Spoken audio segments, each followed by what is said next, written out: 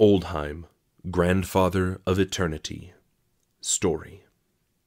Ash and smoke filled our lungs as the stench of death weighed upon our every step, and the old ones drew ever near. We know not how this began, nor when. Time, fear, and the stench of death has smothered our senses, numbed our bodies, dulled our minds. All we knew was that we must not waver, for behind us lie our brethren and our broken dreams, our home. We are the Oldhim, defenders of humanity, the last line of defense against these rotten vermin that had infested our world. They are endless. We are few.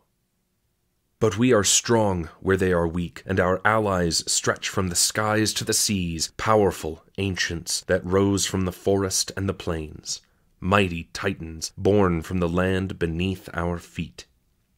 The ancients' powers were vast, but raw and untamed, and they brought with them many a terrible calamity.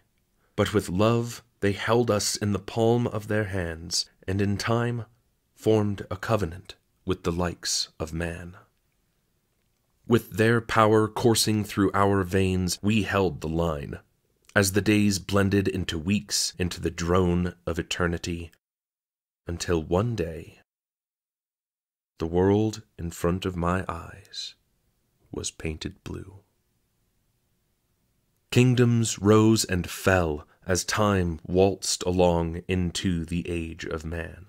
Mountains became valleys, forests turned to deserts, to flourishing plains once more, and the stories of the Third Age became but a distant memory. Yet, as the pendulum of time swings, the tendrils of the old ones will envelop the land of Wraith once more.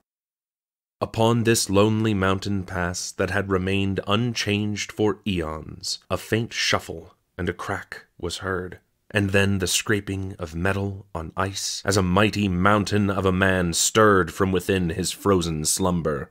His nightmares had kept him company throughout the ages. He relived the badlands of his youth, scrambling to hide from the old one's gaze.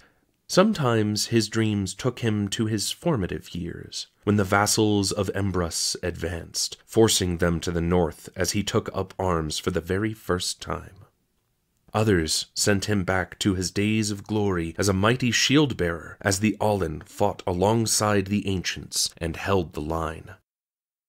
Yet as he stirred, the flames of war subsided, and the pure scent of the mountain filled his tired old lungs. Their fortress was in shambles, frozen beneath a thick layer of frost. His brethren, they were trapped beneath sheets of ice, still frozen by the power of the ancients. But as he gazed out into the distance, he saw a breathtaking sight. A bountiful world full of life and beauty, the paradise of his childhood dreams. But even as a new, unfamiliar energy coursed through his veins, he felt an emptiness in his chest.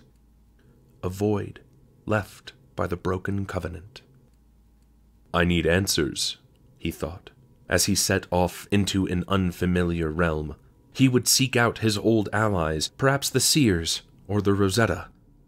For if he was awake, the old ones won't be far behind.